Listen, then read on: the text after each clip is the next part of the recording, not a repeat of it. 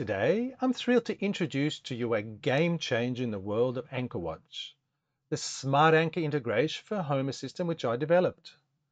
If you've been relying on traditional Anchor Watch apps, you might have faced issues like losing GPS signals, receiving false alarms, and endless problems with using multiple phones which have security features that make it difficult to keep an active connection. I've been there too, and it's quite frustrating. However, integrating Anchor Watch functionality directly into our smart boat system changes everything. We can monitor our anchored position both on board or remotely using any number of devices like phones and tablets. On board, we can also connect it to our inboard siren to warn us when we are sleeping or relaxing, and even connect it to our ship's horn to warn us if we're on the beach without any devices or internet connection. We will use our ship's high-quality GPS and antenna to determine our position. Our smart boat system is already running 24/7, so we'll have no connection issues. I've been using this method of Anchor Watch in Home Assistant for almost a year now and never had a false alarm. Even when my boat was on a swing mooring for months during a harsh European winter, it performed flawlessly. The only times I had alarms was when I forgot to deactivate it before sailing away. When setting up the Smart Anchor integration, we specify the distance from the bow to our GPS antenna. This allows the system to use the bow position to mark our anchor location accurately. Using Smart Anchor is really easy. There's a big button labeled Drop Anchor. I usually have my phone ready with Anchor Watch open. Pressing this button marks our anchor location and sets up an anchor circle zone using a default size we've configured previously. We can also easily readjust the anchor zone radius or move the anchor position if needed. If you have voice assistant enabled, you can also mark the anchor position using verbal commands. Before we sail away, we just need to press the lift anchor button. I will demonstrate how to install Smart Anchor and also show you how to use it in more detail. So let's get started.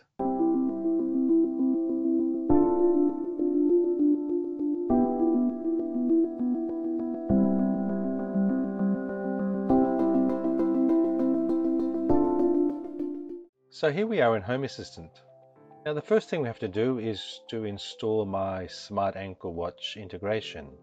And to install it, we need to use Hacks, the Home Assistant community store. If you haven't installed Hacks, here's a video that shows you how to quickly install it.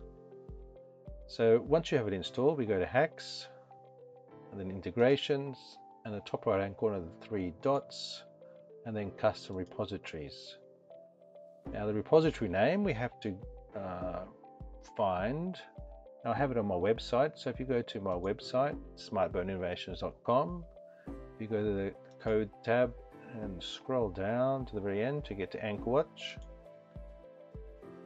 You'll have here the Smart Anchor Watch, and here's the Hacks custom repository URL. So the easiest is if you just click on it and then go to the URL bar and copy the whole URL, and then go back, paste it into here, and the category is integration, and then add. So it's added it up on the list here. We just click on that one to install, and then we click on download. Okay, that downloads very quickly. So when we download it, you can actually check if it's here. Just type in Anchor, and it says it's pending restart. So we always need to restart after we install a new Hacks integration. So I go to Developer Tools, Restart. Okay, I'll speed this up because it takes about a minute. So now that Home Assistant's restarted, we need to go to Devices and Services, add integration. Let's search for the integration. I'll just type in Anchor to search for it. And here we have Smart Boat Anchor. Now, to configure this is where we have to provide the sensors we have for our GPS. Now this is assuming that you have NMEA connected via one of my integrations, either the 0183 or the 2000 integrations. So the first field is the entity which gives you the latitude. So you click on that and you get a drop down list of all the possible ones. I'll shorten it, just put latitude, and I'm going to use latitude decimal conversion. My anime comes from 0183 and that normally comes as just degrees and minutes. So I've part of the integration, and it also creates a decimal conversion. If you have the 2000 integration, then you'll have one directly which is in a decimal format. But to use this integration, both your latitude and longitude both have to be in decimal geolocation format. So we select that one, and then same for the longitude. We find the longitude. Now we put in the default radius. So when we press drop anchor, this will be the default radius it will create the anchor zone at. So let's make it a little bit less. Let's make it 40 meters. Now the heading sensor is the compass sensor you have on board, so we can find out where the bow is. And this is the one I'm using, is heading degrees magnetic. And then you need to put in a distance measurement from your GPS antenna to the bow. I'll put 13 meters for mine. So they're all the fields. So just to recap, so we need to provide the entities for latitude and longitude, the radius that we want the default radius to be, and also the entity for where compass magnetic direction comes from, the heading, and also the distance from the bow to the GPS antenna. Then we press submit. So the integration will now use these sensors to derive the location for our anchor zone. Now what it's done, it's created a few services. I'll show you these services. If we go to Developer Tools, Services, I've created a few services called Drop Anchor, Lift Anchor, Mark Max Radius, and Update Anchor Zone. Now to make it easier, instead of just leaving you with these services, I put together a demo dashboard that you can use, which makes use of these services. First we need to create a dashboard. Let's go to Dashboards, add a dashboard, Anchor Watch, Anchor, and Create. If we go to the Anchor Watch, it's empty. Now if you go to the Edit Dashboard, 3 dots in the top right hand corner, and then select Raw Configuration Editor. Now if you go back to my website, this is where I have a sample dashboard for you. If you scroll down, so we had the hacks. Here's a little coffee donation if you'd like to give me a donation. I spend thousands of hours doing these integrations, so a few donations would be nice. Now if you click on the first one, the download dashboard YAML, this will download a file, which is the YAML for an example dashboard you can use. Let's go back to our configuration. Let's override what's here and paste it in, and then save. And then click X to exit, and then done to save the dashboard. So here we have the dashboard for the Anchor Watch. Now the best way to demonstrate how this works is I'll go through a practical example of me going to anchor. So here you can see the boat. It's called SBs, which is the boat tracker. I'll show you how to change this icon at the end of the video. And this is our track coming in.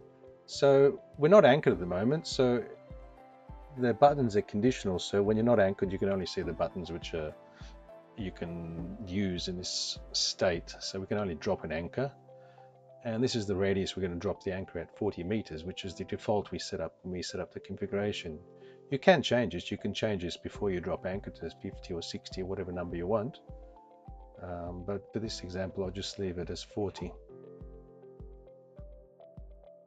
So if we want it ready to drop the anchor, we'll just click drop anchor. We'll press it on our phone, and it will create a zone around the anchor, or the position we marked, of 40 meters. And normally we'll just let the boat fall back with the wind a little bit, and then we can reverse. I'll just speed this bit up because I like to let the boat fall back on its own power under the wind, and then I put into reverse.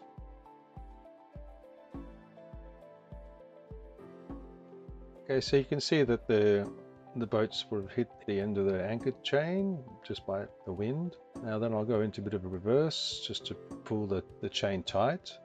And we can actually then set the max radius to when the chain is tight.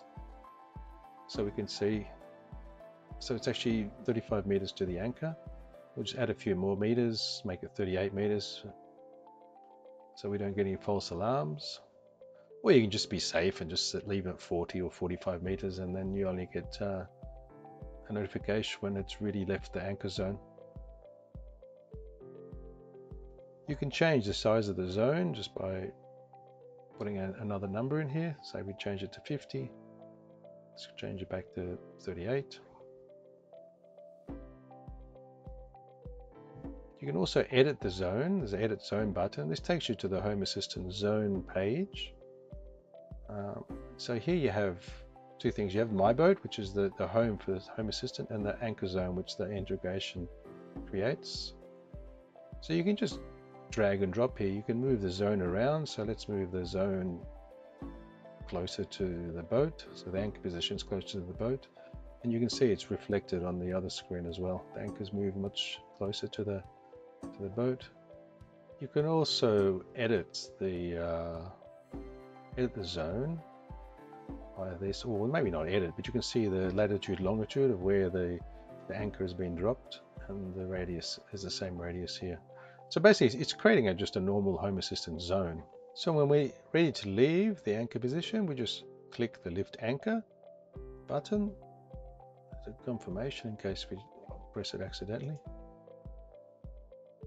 And it removes the anchor zone, and the automation won't fire that the boat's left the anchor zone either.